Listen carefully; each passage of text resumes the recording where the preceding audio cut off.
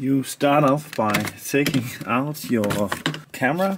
Oh, that camera has a USB Type-C plug. There's a small USB-C port here.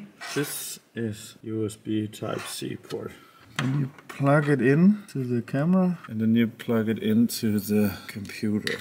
After that, you go to Blackmagic's website and go to the port section. There is a latest download for me, but if you're later on, then you can click on the camera here, and then you can download this update software.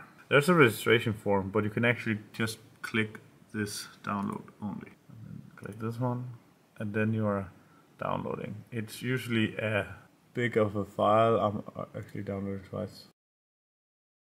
Then you have the setup here, and you can just open the camera installers.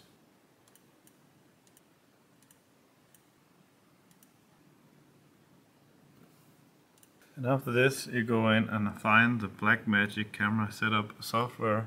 You have to make sure the camera is turned on, otherwise you cannot find it. You should just click the update now, and then it should be installing. Please make sure that you have power on the camera. I tried doing this but without any power on the camera, and it just of course didn't work. Maybe put in a power cable instead of using batteries before you do the update.